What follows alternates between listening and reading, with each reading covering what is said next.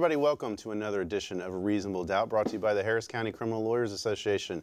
I'm your host, Jimmy Ardwan, and here with his March Madness picks, my co-host, Julio Vela. What's going on? Do you have your picks? Dukes to win. I picked Texas along. I know you picked the Retrievers. Yeah, you know, it didn't work out as we should. I'm about 3 or 4 behind. But that's all? That's all. But Dukes to win. How much have you lost gambling so far on this? Well, what? Is there a law? Is there a law about that? You know, the content of your speech should be regulated, okay? Because it ain't fair. You can't regulate my speech. You're not going to gag me, man. No gag orders over here. Unless it's historically unprotected speech. That's right. You need your flow chart. Oh. If only somebody had a flow chart. Yeah. If only somebody did. And the man who created that flow chart, he's going to be our guest tonight. Mark Bennett joins us. Mark, good to have you back on the show. Good to be here, Jimmy. Thank you. And coming out of the booth to join us, you were a host a couple weeks ago, filling in for Julio, weren't you? I was. Yeah. I was. And Justin occupied this spot, and you occupied that one. Yeah, we tried to fill your seat. Victoria Erfesoglou is back. How do you feel being here rather than there? I like this seat better. Yeah. Because I can see everyone better, I feel like. Really? And I can see your lovely face. Well, I love your hair. Oh, thank you. I like it. I was just noticing everybody at this table has better hair than me. No. It's just. But you have your brain is bigger than everyone's here, though. Oh man. You know? Man. That's your compliment? Thanks, man. Hey, you know, I do what I can. That's why you have such a huge forehead, Mark. It's because your brain's so big. Exactly. You know what I mean? We're going to be here for the next hour, ladies and gentlemen, talking with Mark and Victoria. They just argued, well, Victoria just argued a case that Mark had some interest in. Let's just say I sat second. Oh, you did sit second? Yeah, Vicki let me sit second. She did an awesome job. So proud of my No, protege. I wanted to go see. I just got a text message. I just got the brief with your name on it. It didn't have your name on it, and so I was like, wait, well, okay. Yeah, I've been I just saw you tweeting about it. I elbowed my way in to the table. I'm sitting at Char and I get a text. Oh, Vic just finished arguing. And I'm like, Char, that's a place that sells alcoholic beverages. You could have been at the Court of Appeals instead. I didn't watching know. your colleagues argue a very important First to. Amendment case. Justin says, oh, Vic just killed it. And I was like, where? He was watching Gamblecast over at Char on his March Madness picks. I mean, also important. Yeah, exactly. But illegal files to his phone. Right, exactly.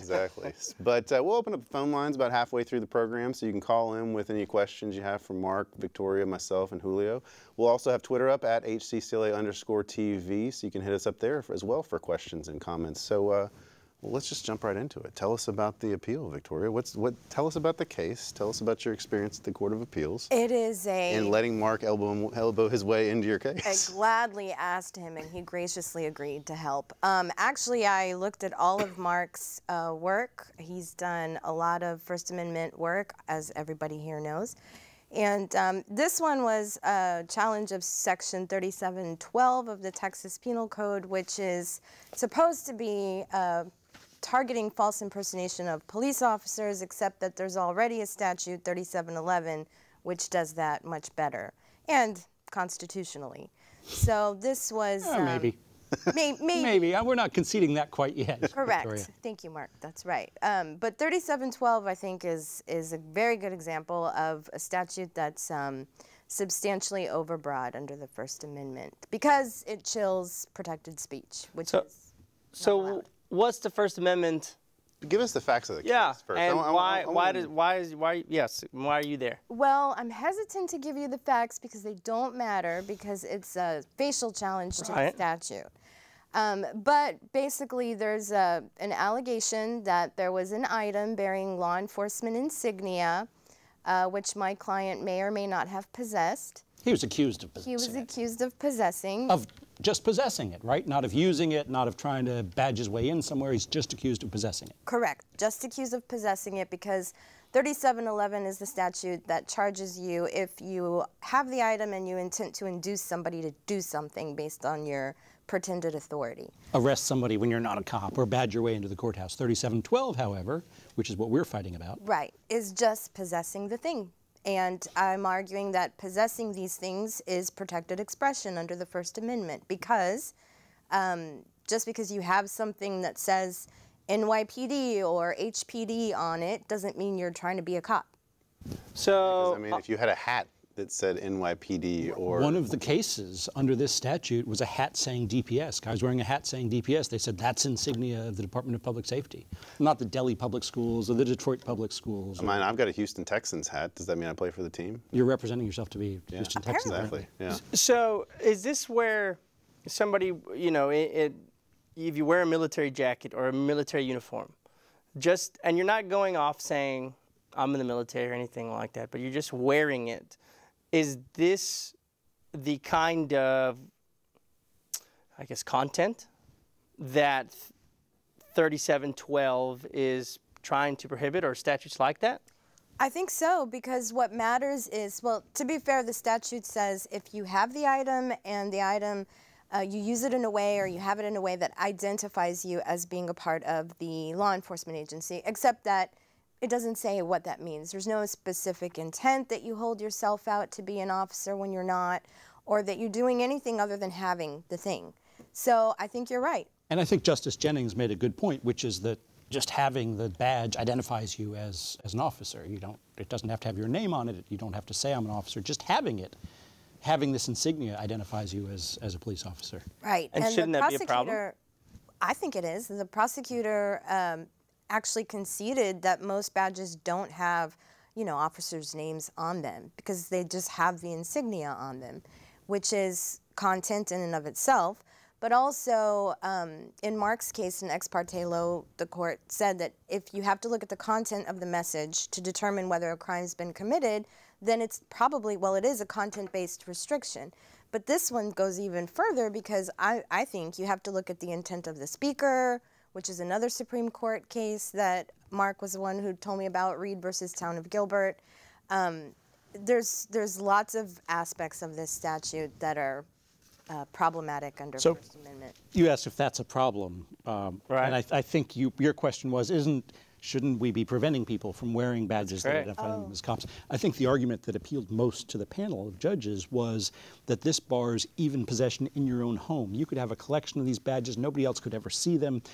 It's a crime because you possess them and because having them identifies you as an officer of whatever sort. So you might have a drawer full of badges in your own home. You might even take them out and put them on in your own home when nobody else is around. You're committing a crime. Yeah, but shouldn't be. If I'm wearing a badge and it says sheriff, if I'm wearing a badge and it says sheriff, I can buy one of those at Buc-ee's.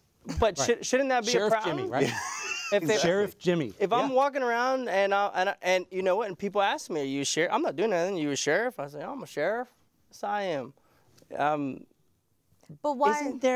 Doesn't the government have an interest in saying no, because we don't want people confusing you with the sheriff? Let me tell you about one of the cases, and it's a case that was a conviction for 3712, where they used the word sheriff. The word sheriff was on the badge. And the court said that because that's an office in the state of Texas which can hire officers, it's a law enforcement agency, and that's good enough. But it also said that because the badge had a star on it, that was also indicative of a law enforcement agency. And I don't think that we want to go down that road, because what if the government says there's other shapes or words that are insignia of law enforcement agency? I mean, the star is a very Dallas Cowboys must be a law enforcement agency. And I think we want to keep track of the fact that the statute doesn't just cover the person who's pretending to be a cop. It also covers the collector, right? And that's the overbreadth question, right? So even if the state could legitimately forbid people from pretending to be cops, maybe they can, maybe they can't. They certainly can't forbid us from possessing these insignia in our own homes, which the statute does. It prevents the collection of them. You couldn't collect old HPD badges or old Texas Ranger badges. So, sorry, Jimmy, but just on that point, if they do have, let's say they do have a government interest in doing that, that's fine. Just make a law that is narrowly tailored to fit that interest so that it comports with the First Amendment. I mean, nobody's telling them they can't have such a law. It's just this one. Well, okay. So this is where. So I watched your oral argument. Okay, and on the revenge porn case, and it appeared that Victoria, you were making an argument that if a law intrudes on historically unprotected speech or not. Right? The state can legitimately forbid speech in recognized categories of historically unprotected speech. Obscenity, There's child 9. porn, defamation, and then others. Fighting words, truth threats, I can never remember all of them. Incitement, speech integral to criminal conduct. I think Threats. that's 9. And then preventing some grave harm, but it's a very narrow category. Man, if the First Amendment guy can't even remember them all. Yeah, How no. am I supposed to? I just know that these things don't fall into it. So the government's trying to regulate what people can and cannot possess. It appeared, and I'm not a First Amendment free speech, and I'm not that smart, but it appeared that But you like to gamble. it appeared that the argument that Victoria was making, that strict scrutiny applied. However, in your argument, at least from what I gathered, said in the revenge porn case that if it's not a recognized category, strict scrutiny shouldn't even. We shouldn't even talk about these things. Well, so the law pretty clearly says strict scrutiny applies, but the question is, what does that mean in this context? And I contend that if the statute is substantially overbroad, that's the end of the strict scrutiny analysis, that you don't even look at whether there is a compelling governmental interest, because you can't have a compelling governmental interest that justifies substantial overbreadth. So that's sort of what the fight was about in Mora, and that's what our supplemental brief in this case is going to explain to the court, along with this lovely flowchart. Is the fact that it's overbroad because why in the right, because it forbids a real and substantial amount of protected speech. And protected speech is any speech outside of those 9 categories of unprotected speech. Now, the legislature or court could recognize a new category, but the standard for recognizing a new category is very high, and the Supreme Court hasn't done it in, 30 years probably. So it appeared in your argument that the panel was trying to trigger this strict scrutiny test, or they want to look at the compelling governmental interest. Right? So I showed that the statute is substantially overbroad. Well, they want to say, well, okay, so it's substantially overbroad, but doesn't the compelling governmental interest outweigh that? And the Supreme Court has already spoken to this. You don't do a balancing test, which is what that would be, right? You balance the interest against the overbreadth and see which weighs more. The Supreme Court, in its case law, has said we're applying strict scrutiny, but then has ended the inquiry with it's substantially overbroad. It's substantially overbroad and therefore unconstitutional. And they've done this in recent cases, and they've done it, if you look back, you see it in older cases as well, where once they find substantial overbreadth, they don't even look at the compelling governmental interest. So we have you can't wear a sheriff badge. You can't possess a sheriff badge. A sheriff badge. Or any item. Any item. Yeah. And then we have another. Including a vehicle, by the way. Well, okay, so I wanted to talk about that. We have lawyers in our city. Mark Deason, one amazing truck, by the way. But I saw a recent query about another individual wrapping their car, and the state bar said, "Why do you have to make it look like a police car?" And the response was, "Well, why don't you look at all the police cars around the state, and you'll find that police cars comes in all shapes of colors, kinds of colors, shapes, designs." And used to until they standardized everything. right. Well, I mean, and Thanks, Obama. Yeah. And couldn't that be, or would that be content if they tried to regulate that in some way? So the state bar is allowed to regulate some things for lawyers, professional speech, that the government can't regulate for the general population, is the answer to that. So the state bar can set speech rules for us, has been allowed to, probably will still be allowed to, that would never pass muster with the general public.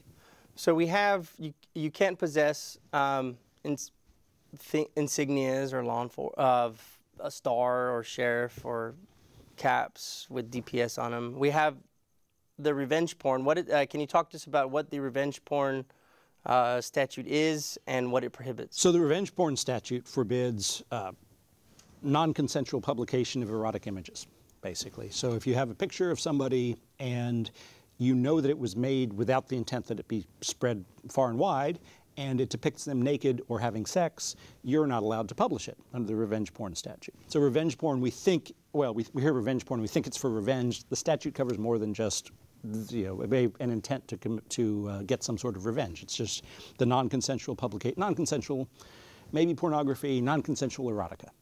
That's what the revenge porn statute forbids. And that speech falls into none of those categories of unprotected speech. Well, should consent be something that's considered in the analysis of that? No. Why? No. Because if we start saying you can't say things about people without their consent, investigative journalism goes away. Right? You've always got to look at, okay, if we make this exception to the general rule that speech is protected, what are the effects of that exception?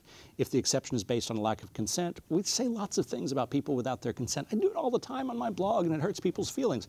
Well, you know, if you forbid speech that is non-consensual or speech that hurts people's feelings or embarrasses them, which is another element of the revenge porn statute, it has to cause harm, which includes embarrassment or offense, then where does that stop? If we decide that those specific criteria are worthy of restricting speech, then, well, you know, why not investigative journalism? Why not anything? Why not just say nobody can say anything mean about anybody else without their consent? Well, you know, who's going to consent to people saying mean things about them? I agree. I noticed in your brief that you said that the statute doesn't have any sort of like intent to induce the person to do anything. Do anything. Yeah. Why is that important? Well, I think it's important because it would at least limit the reach of the statute a little bit, because then the government would have to prove that you possess the item with the intent that you were going to do something bad with it, right? That you're going to deceive or defraud or induce or whatever. But in this case, there is no intent requirement. So they don't have to show any of that. They just have to show that you had it and that you're not a cop.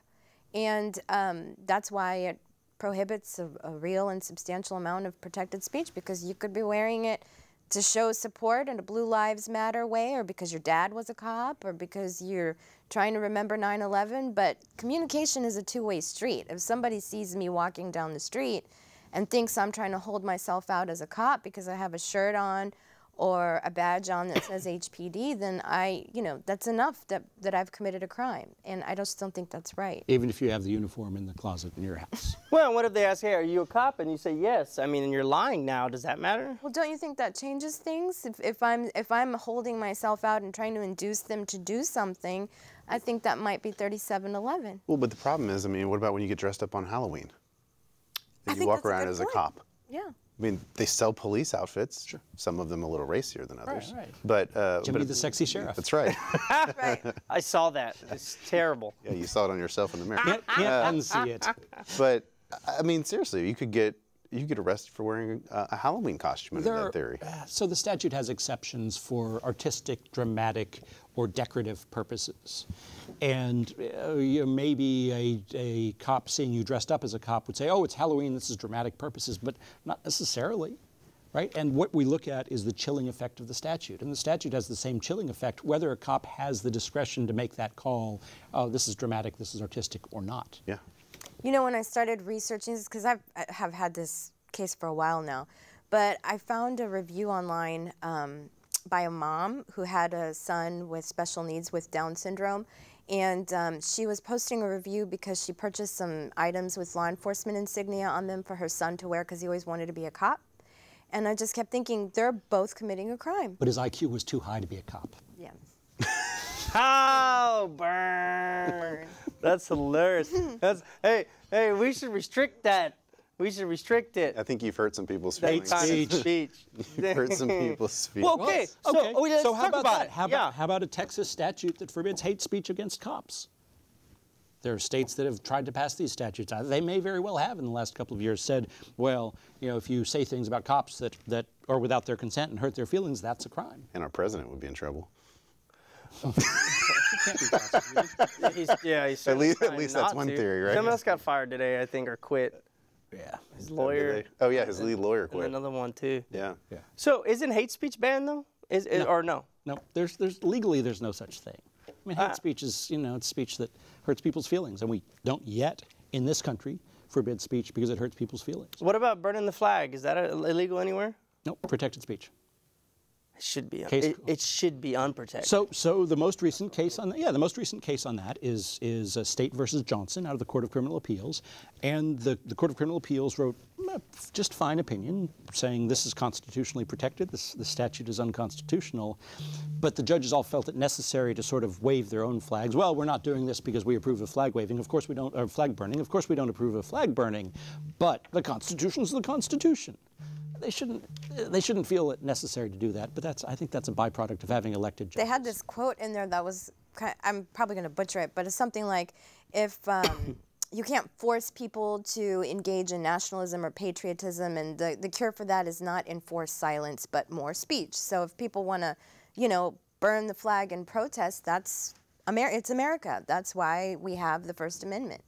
In that case, they were protesting, I think Reagan was a protest. The picket case? Well, you're thinking of Texas versus Johnson. More okay. Recently, there was State versus Johnson, which just went to the Court of Criminal Appeals, and the guy claimed he wasn't even trying to protest anything. He was just pissed off at the store. He was tearing down the flag. But the question was whether the statute, which addresses flag burning, was unconstitutional, because flag burning is generally communicative. I mean, people generally don't burn flags unless they intend to communicate something. Right. It's not, it's not just a general criminal mischief statute. It's directed at one particular piece of fabric. Okay. So then when can our government regulate historically unprotected speech? Obscenity, child pornography, defamation, true threats. I'm going to run out of steam here. I think you brought up something called incidental. Speech integral to criminal conduct. That's a category of unprotected. So that's like the example there that Mark came up with, I think it was yesterday, was let's say you had a conspiracy afoot and there was speech involved to, commit the conspiracy.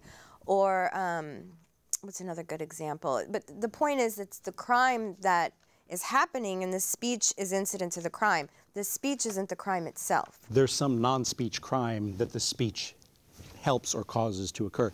Child pornography is a good example, because child pornography, the theory is that the possession of child pornography causes a market for child pornography. The market for child pornography causes the production of child pornography, and the production of child pornography is sexual abuse of children.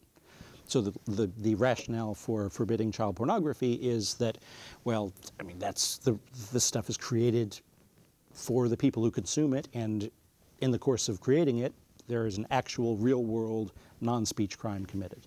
You talked about something called the secondary effects doctrine, where it affects brick and mortar structures in dealing with child pornography and such. No, that's a sexually oriented business doctrine. Okay. There is what's called the secondary effects doctrine, which is that bricks and mortar sexually oriented businesses can be regulated based on their secondary effects on the neighborhood. They attract crime, right? And people dump garbage or whatever. The state has tried in the child pornography, in the revenge porn context to say, well, we're doing this because of the secondary effects. But the Supreme Court has never applied secondary effects doctrine to anything other than sexually oriented businesses. Did the panel seem to be a little more educated with you than they did with Mark? Because they were like, they didn't know what they were talking about, in my opinion. Yeah. But how did you go? Well, they asked a lot of questions, and I think one of them asked pretty good, intelligent questions based on the law. I think one of them probably is going to go back and read or reread some cases because of some things that were said. You are so kind. You are such a kind human being. They asked a lot of questions. She's not willing to throw out the hate speech. That's really awesome. See, I'd just throw her to the wolves. Well, Mark Bennett can do that, but I'm green still, so I don't know. Well, I'll say this. I don't think that all of them read my brief. I can say that with confidence. I don't think that at least not all of it. Or at least they didn't read the cases cited in the brief. Yeah. And didn't think about them. There was one justice that one of the key case probably in this instance, I would say, is United States versus Alvarez. Right. Where the U.S. Supreme Court said, the Stolen Valor statute is unconstitutional. It's constitutionally protected if you pretend to have the Congressional Medal of Honor, the highest medal that the military gets, right, from Congress. And one justice on the panel said, first of all, this was during my rebuttal, she said, how is this any different than pretending that you have a medal that you didn't earn? Because you can't go around doing that. Well, no, so it's two-parter, right? So the first part is, how is this any different? Exactly right, Judge. It's no different. There's absolutely no difference. It's exactly the same thing. And then she said, well, you're not allowed to, it's not constitutionally protected. You can't go around pretending to have a medal that you didn't get. Actually, you can. That's U.S. versus Alvarez. That's what? It's United States versus Alvarez. It's in the brief. No, I saw that, and you 2012. respectfully disagreed with them a number of times. This was in. This was yesterday. Yeah, this was This was yesterday. Wow. Oh, yeah. So more educated. I think Justice Yates Jennings was more educated. I think that Justice Higley was quiet, and it's hard to tell. I think she was paying close attention, but not asking a lot of questions. And I think the other justice needs to hit the books. The state kept saying that, well, in the revenge porn case, right? Revenge porn. I mean, the framework is the same for all of these cases, but the state makes different arguments. So I'm sorry. Go on. No, but it goes back in line with they kept wanting. The way I saw it was, you kept saying that, hey, look, this isn't one of the categories.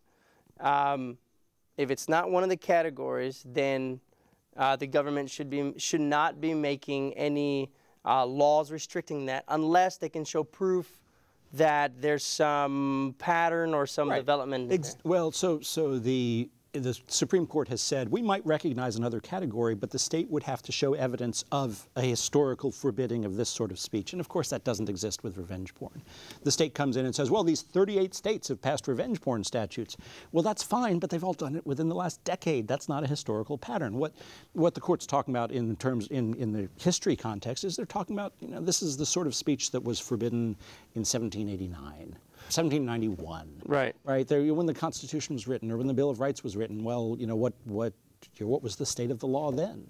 Then why did the state keep saying that? Well, in the Alvarez case, and in the was it the Thompson Stevens, and also the Reed Town versus Town of Gilbert. Why did they keep saying that? Well, then in the opinions, it came out with a strict scrutiny analysis, and they used that balancing or that test to do so. Why were they I have a secret for you. All right. Most lawyers, including prosecutors and judges, don't understand free speech law very well. So they're doing the best they can. Half this table doesn't understand it very well. I can tell you that. It's the two of us at the corner. I mean, it's a very we don't really learn it in law school. Right? No, you don't. Well, look, I mean, the general public doesn't understand it. How much have we seen over the last year with the NFL protests that people think that the NFL is somehow violating people's free speech by not allowing them to protest or not signing them? I mean, I would say that lawyers understand it a little bit better than the general public, but just a little bit. So the prosecutor makes these arguments because the prosecutor has to make arguments.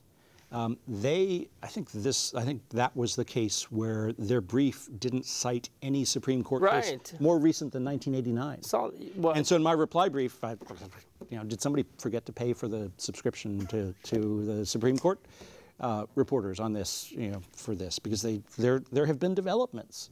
Right, 2010 there was Stevens, 2012 there was Alvarez. These are huge, huge First Amendment cases that pretty much define the way that the Supreme Court will, at least until things change, will review free speech challenges. Yesterday, the prosecutor mentioned one case that dealt with content-based restrictions, and it was from the 70s.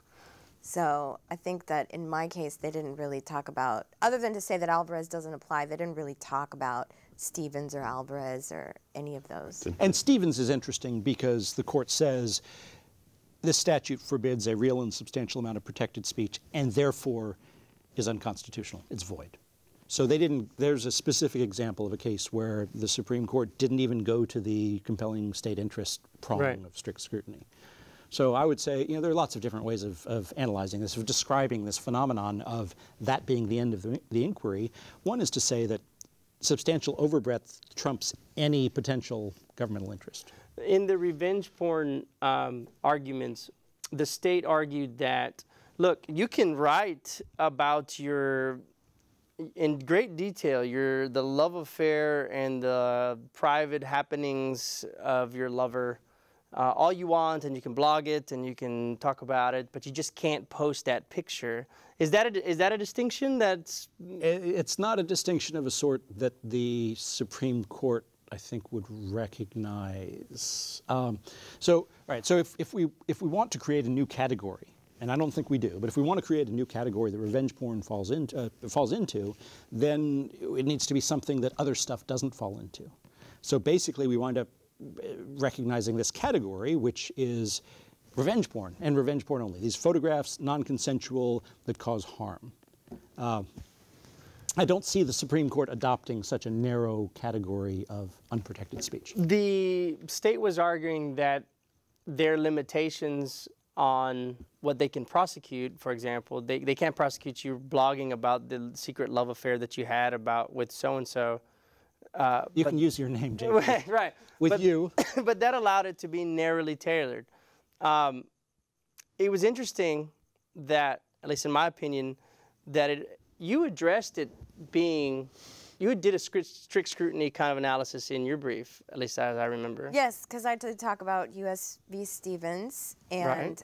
You know, like Mark said, in that case, they didn't even get to the government interest because they concluded that it was substantially overbroad, and that's one part of the strict scrutiny analysis. And in the Stevens case, the statute had a subsection for defenses that listed all these kinds of protected speech, right? Like if it's artistic, if it's scientific, if it's educational, historical.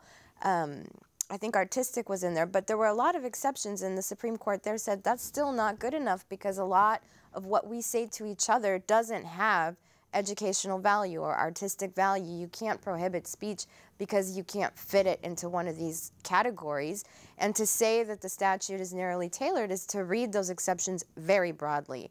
And the court didn't want to do that. So that's, you know, that's the same thing that's going on with 3712, only worse, because there's only 3 exceptions. Why did, in your brief, I didn't get to see your arguments, and I heard you killed it, okay, and you heard you nailed it.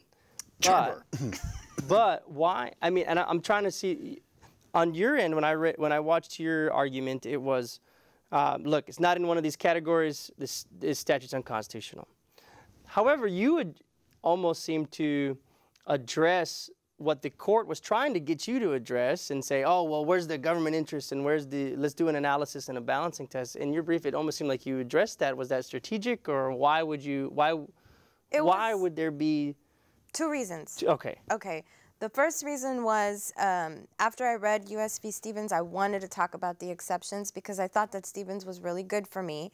And there's a Florida case that had a very similar situation going on where there were 2 statutes targeting false impersonation of officers, one like 3711 here and one like 3712, and they struck down the Florida statute that was comparable to 3712, and so that's why I didn't want to leave that out. Because who struck down?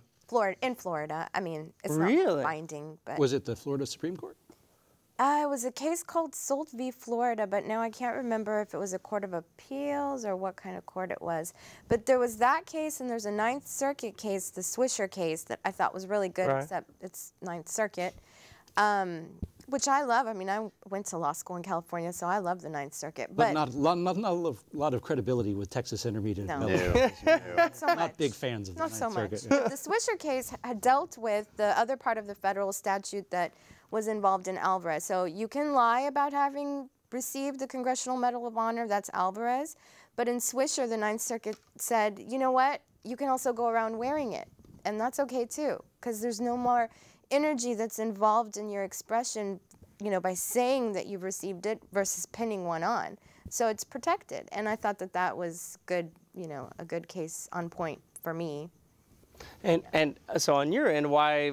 So explain? I think the state misunderstands substantial overbreadth. I think they want to say, well, here are all the reasons the statute is narrow. Here's how it could be broader. And because it's narrow in all these ways, it's not substantially overbroad. That's not what substantial overbreadth is. Substantial overbreadth is forbidding a real and substantial amount of protected speech. That's it. So you don't look at it and say, well, it could have been written more broadly, and therefore it's narrow. No, you look at it and say, okay, well, what protected speech does this statute forbid? In the case of the revenge porn statute, it's all revenge porn that doesn't fall into the categories of defamation or child pornography or obscenity, right? I love the example that you did with the defamation, where maybe two people are having sex and then you change their faces. That's a thing, yeah. Mark mentioned that as oral argument. Yeah. So that could be, you know, there's this new technology that I'm talking about of sticking other people's faces on the videos, right? Not just, you know, it's like Photoshop but for videos, and more accessible technology now. So it's easy to make it look like somebody else is doing something that they're not doing. Well, that would be defamatory revenge porn, because it would show somebody doing something that they really weren't doing. And defamation requires falsity. What about like fake tweets and such? Would that be like if I'm fake tweeting Donald Trump or something? Constitutionally protected, unless you're committing fraud. And that's why the motive for the badge is important, because if you intend to get some benefit, then at least arguably, it's fraud. Right? So, and fraud is unprotected speech. So, you know, the fake tweets, satire, even if you intend for people to believe that it's actually the president, it's probably protected speech. Last I checked, this is America. This is America, and that's the cornerstone of democracy, to be able to, you know, engage in parody and satire, and you know, that's been around for thousands of years. We have a real low tolerance for that today, but I want to remind everybody we're a little over halfway point of the show right now, so if you got any questions, comments you want to call in with, 713-807-1794. We still have Twitter up and nothing going on over here, so send us your tweets at HCCLA_TV. Yeah, I mean, you know, we just seem to be a society now that can't take satire. I mean, you go look back at some of the old Saturday Night Lives from the late 70s, even up to the early 90s, I would say, and maybe into the late 90s. I mean, the stuff that they were doing there compared to what we can tolerate as a society now, I mean, it's crazy.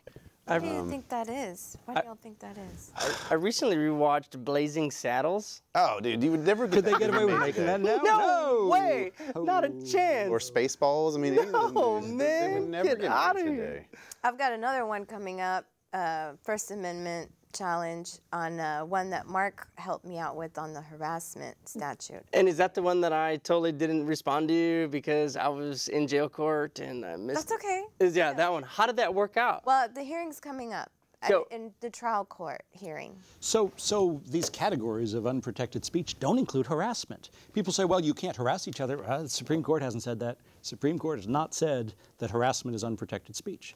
And what is harassment? It's hurting other people's feelings, it's embarrassing them, it's offending them, maybe alarming them, but it's still, as far as we know, it's still protected speech. There was a difference, and I'm trying to understand it, between listeners versus the subject. Sure, right. So there's a case called Cohen versus California from the U.S. Supreme Court in 1972. Are we allowed to say four-letter words on F? We could say F. I don't like F. Anyway, it was a guy wearing a vest that suggested obscene conduct with the draft. Suggested copulation with the draft. It commanded copulation with the draft. Forceful and lawful carnal knowledge. Right, exactly. Right. Right. And so in this case, the Supreme Court said, well, you can forbid speech to prevent people from hearing it, but only if it's an essentially intolerable invasion of their privacy. An example I like to give is making somebody's phone ring repeatedly or standing outside their house with a megaphone. It's invasive of their privacy. People like to have their solitude while they're at home. Well, the state of Texas has grasped upon this invasion of privacy, essentially intolerable invasion of privacy language, and moved it over from the Cohen context, which is explicitly keeping people from hearing the speech, to the revenge porn or harassment context, which is protecting the subject of the speech from invasions of privacy. They're very different things. There's the subject's privacy and the hearer's privacy are really so different that an alien, somebody coming from Mars, wouldn't recognize them as being the same thing. Right. You're protected from people saying mean things about you. Okay, I get that. You're protected from people saying mean things to you. Okay, I get that. But those are different things. Right. We call them both privacy. And so the state of Texas has latched onto this. At some point, a court is going to tell them that they're not right about that. I have faith that at some point a court is going to say, yeah, Cohen versus California doesn't apply to revenge porn cases or harassment or whatever it is. And so can you talk about a little bit about what your... I mean, I filed the writ. Can I talk about it a little bit? I don't know why not. I don't know why not either. It's the hearing's coming up. It's the online part of the harassment statute that I'm challenging, and that's what my client was charged under. So not the telephone part of the statute, just the electronic communication part of it. Repeated electronic communications with the intent to cause emotional harm. I mean, the list is kind of odd because, you know, if I sent a couple emails to you trying to make you understand something that I feel very passionate about, and I'm trying to annoy you to get you to, like, listen, I'm committing a crime, apparently, because... Even if you are her congressman.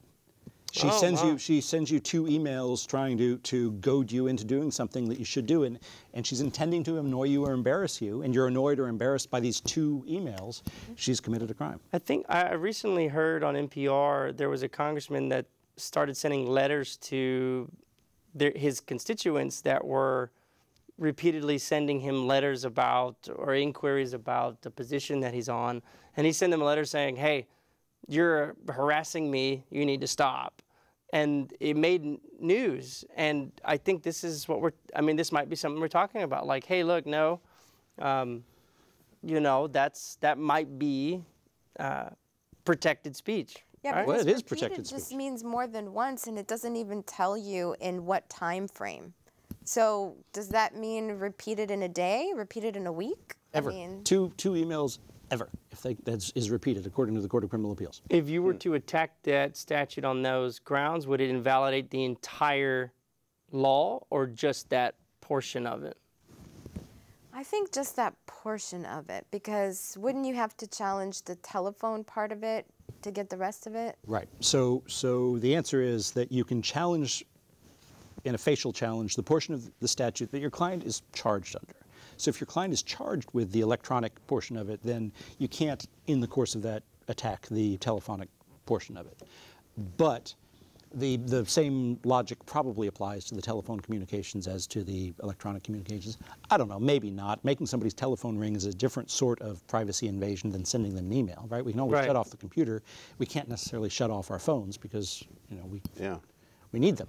And next time I'm part of a group text and I get like 55 texts in a 3-minute span, I'm telling everybody and saying, y'all are annoying me, y'all are all committing a crime. Well, this is annoying to me. If you send me another message, you need to know that you're annoying me. Yeah. Plus, it's not limited to email. I will take appropriate action. Because it's not limited to an email. It says electronic communication, which I think could be like Facebook, Twitter, forum. A letter typed on an electric typewriter. Oh, interesting. Anything that uses electronics to make the communication. So a telephone call too, for that matter. But right, it's very, very broad. Sounds to me that that's overbroad. Thank you. Killing it. So Lane Haygood and I actually had a petition for discretionary review to the Court of Criminal Appeals on one of these harassment statutes, and the PDR was refused, which means the Court of Criminal Appeals refused to hear the case, but 2 judges on the Court of Criminal Appeals dissented and said they would have heard the case. And it was sort of an odd couple because it was presiding Judge Keller, who is sort of the far right wing of the court, but really good on First Amendment issues, and Judge Alcala, who is the more defense-friendly side of the court. So we had these 2 judges agreeing that this should have been heard. Maybe Vicky's case is the one where they actually grant PDR. Never know. Well, if they're going to grant you a hearing. Well, I've got a hearing in the trial court, and it's coming up. 6 or 3? 6. Oh, really? He came back and said he's going to hear it? Took it back. Yeah. Wow. That's amazing. So I have a theory about these cases, which is I'd rather lose in the trial court. Yeah. Because that way, when we get into the Court of Appeals, I get to frame the issue. I get to write the first brief and explain to them, here's my flow chart. Take a look. Yeah. But in 6, Victoria might win. I'm hoping Mark will come with me again. We'll see. That'd be awesome. Yeah. So when you're challenging the constitutionality of a statute, when can you do that and why? And does Fort Bend know the difference? When can you challenge it? I think as soon as you're confined by it in any way, including if you have to come back to court. Isn't that the rule? I think that's the rule. Yeah. Right. I think you're right. I think you're right. I think Fort Bend said no or something. Initially at the writ hearing, they said that I didn't have, and I think in their brief, now that I think of it, they said that I didn't have standing. Yeah, they did say that I didn't have standing to challenge it. I'm not sure why they said that, but that was their argument. Maybe everybody's subscription to Westlaw is running out. Yeah. They're still working off of CDs from 1997. Yeah, the books. I want to switch subjects a little bit. I know we've talked a lot about First Amendment, but I want to get you guys' thoughts because yesterday our Attorney General came out and issued a mandate for A fatwa. Yeah, for prosecutors, for AUSAs across the country to seek the death penalty where appropriate in drug-related cases. I mean, this is a big step. I mean, you don't see a lot of federal death penalty cases, first off, and to have the Attorney General come in and mandate that to seek it in drug cases. Well, so to seek it in a drug case, there would have to be a death in the drug case. Right? You can't just say, oh, he's a drug dealer, we're going to... And I think that's the misconception that's out there, is that the headlines are, Attorney General wants to seek death penalty in drug-related cases, but, they're not explaining very well the fact that there needs to be a death involved. Has to be a dead body to seek death. The Supreme Court has pretty well said that. Pretty clearly said that. Yeah, but I mean, it is interesting though, because a lot of these cases are that they're really attacking the opioid epidemic. I think is what they're trying to go after. And we saw last week there were 5 doctors who were indicted involving a bribe and kickback scheme with some pharmaceuticals and pushing the pharmaceuticals onto patients in exchange for money. So I wonder, is that the next stage? I mean, a doctor who prescribes this stuff and somebody dies, would the Department of Justice go the next step? Doesn't there have to be an intentional death? I think they have to be death penalty. And I think one of them has to be black. Not the dead person. Not the dead person. Nah, I kid. It kind of sounds like the Philippines. Wasn't it the Duarte? Yeah. Duarte. It's like executing people that had drug addiction problems, and well, there were no dead body requirements there, but. Right. So yeah. Do we really want to spend resources on that? Does that really make the problem any better to start prosecuting people who are in drug cases? See, what I think of is the case where somebody gets murdered in the course of the drug conspiracy. Right. I think that would be a fair case to seek the death penalty in, but do we want to? Does that...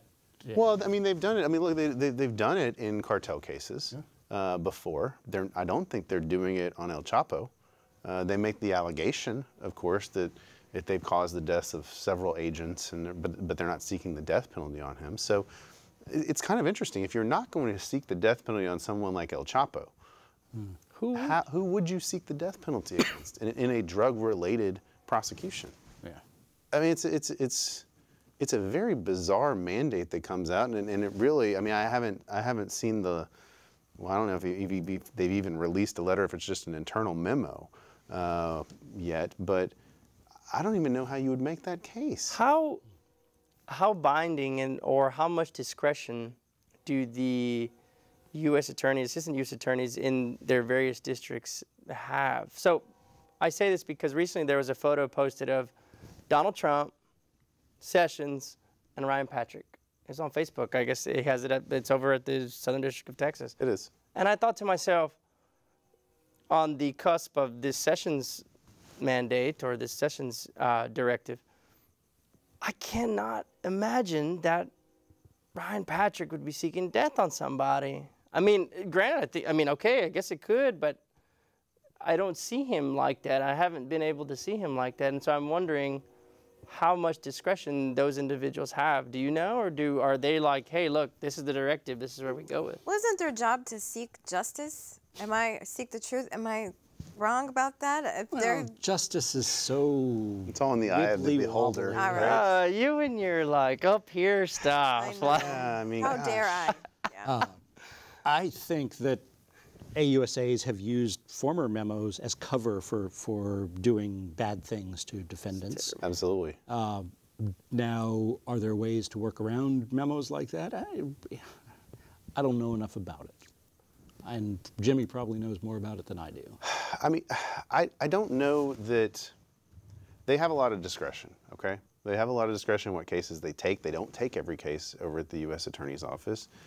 They obviously, I mean, look, there's been a long-standing epidemic of fake prescriptions, fake steroids, lots of fake drugs coming into this country.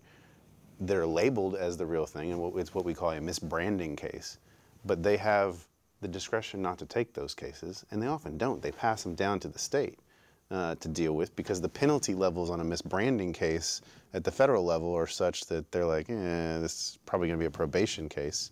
We're not going to waste our resources on that. So, I mean, it's a pretty serious deal when you're importing fake drugs into the U.S. Well, so in my experience, most of those cases are real drugs. They're just not FDA approved. Correct. So they're you know, yeah, it's or the government can't prove that it's not the real thing. Right. It's just not, doesn't have the U.S. government stamp of approval on him, so we're going to prosecute you. Well, and in fact, one of the cases I had was with Ryan Patrick when he was an ADA, and it was one of these synthetic cases that was declined by the U.S. Attorney's Office, and Ryan had actually gotten 3 experts. It's the first prosecutor I've ever seen who hired 3 experts to review the chemical makeup of the substance. And one expert said, absolutely, it mimics what steroids should do. And the other one said, nope, it doesn't. It doesn't mimic what steroids can do. And the third one said, they're both full of crap because nobody knows what the hell it does at all. Oh, that's awesome. That's awesome. That's awesome. So we got a dismissal on it. Yeah. So I think that, and here's the thing, I've never handled a federal death penalty case, but I know in talking to people who have, that decision is not made at the U.S. Attorney's Office locally. That decision is made in Washington ultimately whether to be able to seek death in a case. You have to get approval from Maine Justice in order to get that. So. And there's a procedure beforehand for the lawyers to go up there and make a case for not seeking death. That's right. And so I just wonder what types of cases. I mean, they put this mandate out here, and this almost feels like just a lot of lip service to make people feel good that they're trying to bring back some sort of war on drugs, because I really don't see a case. Bring back war on drugs? Well, I mean, in full force. Well, because under Obama, they kind of scaled back a little bit on that. Okay. Well, they were letting people out early from prison. Okay. There was a lot of controversy within the office of people, of them making AUSA sign off on the pardons and Clemency? The clemencies. I know 2 very good lawyers out of state who got pardoned by Obama. Yeah. And there was a lot of backlash from AUSAs who didn't want to see that go through. I think the war on drugs has been doing just fine. I think it's been a profitable business for DEA and everybody else, but I don't know. I just don't see a case where they could legitimately bring this. I mean, if they're not going to bring it against El Chapo and those kind of people, and they're going to cut deals with them and not seek death against them, are you really going to seek it against a doctor because somebody dies from overprescribing Nexium or whatever? Right. I mean, seriously. Whatever the drug is that you overprescribe to them and they get addicted to it and they ultimately die. Adderall, whatever. Yeah. I just don't see a way that they're going to be willing, that somebody's going to be willing to sign their name to seek a death penalty case on, say, a doctor for this, for overprescribing or causing somebody's death for overprescribing them some medication. So you think it was just a show? I think in part. Like when George Bush put out, I'm going to move for a constitutional amendment to ban gay marriage kind of thing. Knew what wasn't going to fly, but it showed where his stance was, maybe? And maybe it makes an impression on the doctors if they recognize that, that's something that could even conceivably be on the table. Of course, I don't think it could even conceivably be on the table for an accidental or negligent or even reckless death, but maybe. Yeah, I I don't may be know. wrong. If doctors, I may be wrong. we don't know. Call Jimmy. Yeah, no, This is terrible. I cannot. I mean, you know, the idea that doctors would be beholden to money over their duty to their client. Well, but look at I look at what big pharma is with the prescription drug industry as to what tobacco was. I mean, they are very I thought you were going to say El Chapo. No.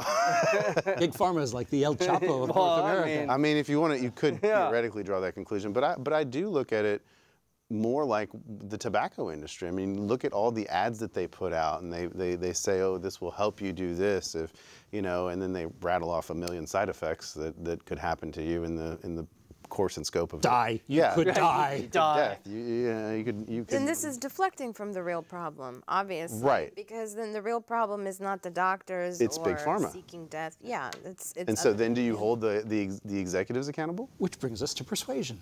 Because Big Pharma is using scientific persuasion, principles of psychology, research that's been done by scientists in labs to figure out how to get us hooked on this stuff. Yeah.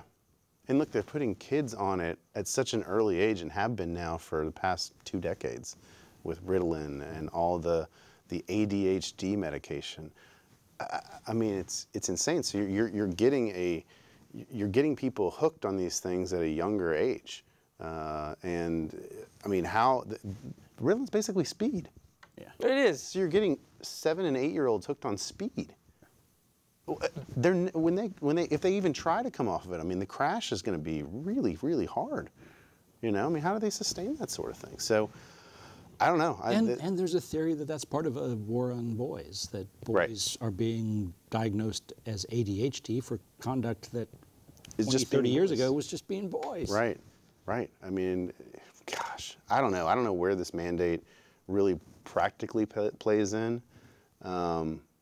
I don't know how that's going to have, what it's actually going to do, and if anybody's going to try to seek a prosecution using this. I mean, hell, he might be impeached and removed before anything can happen. And if not, how do we feel about a U.S. Attorney General who's going around blustering about things that aren't going to happen? Exactly, exactly. I mean, what are the Keebler elf. He looks like it. I swear he does. key? Hey, it's free speech, okay? Get back to making your It's cookies. free speech. I Say think what I want. we've had no calls tonight. I think people were listening. I think we had a... Are we actually on the air? I think This we has are. occurred to me. We I might mean, not actually be on the air. The red lights are on. We've had nothing on Twitter. We've had nothing on the phones. We're down to a minute left in the show. And not a damn thing. It's because I wasn't in the booth working that why? my magic. We're gonna... Yeah. We're just too engaging. People are just so I think they're fascinated by watching. us, so I think they're hypnotized watching. by us that I think they're watching. We didn't even get to they talk can't about pick up loop the phone theory. and dial. I know, we did. We got too much Next time. attention and rapport that they're just like following, I think. That happens. It's a great thing. We got to talk about it at some point. So quickly, Victoria, what's the next step with your case? So now I'm going to file a post-submission brief for a couple points that we want to clear up, and they're taking it they've taken it under submission. So we'll see what they do, and if it doesn't go well, then I think PDR. Yep. Petition for discretionary review to the Texas Court of Criminal Appeals. They refuse most of them, but you know, at some point we'll hammer them with so many that they'll start granting them on First Amendment cases, and maybe this is the one. Do you guys have any other cases that are of interest going up to the Supreme Court or to the Court look of at? Appeals? First Amendment style. Well, just the harassment one is the only other one that I've got. The one that I'm going to have the writ hearing on. Do you think there's any other statutes out there that may apply? Revenge porn, child porn, Online impersonation. online. Yeah, there's lots of stuff. I'd have to think about it to give you a list, like those 9 categories. But yeah, so revenge porn I'm arguing in Tyler next month. Very good. Very good. We're going to keep an eye out for that, and we'll have you back on the show to talk about it. That's all the time we have for tonight, ladies and gentlemen. I want to thank Victoria Erfesoglou and Mark Bennett for joining us tonight. Appreciate you guys coming on, and we'll see you guys next week for another episode of Reasonable Doubt. Good night.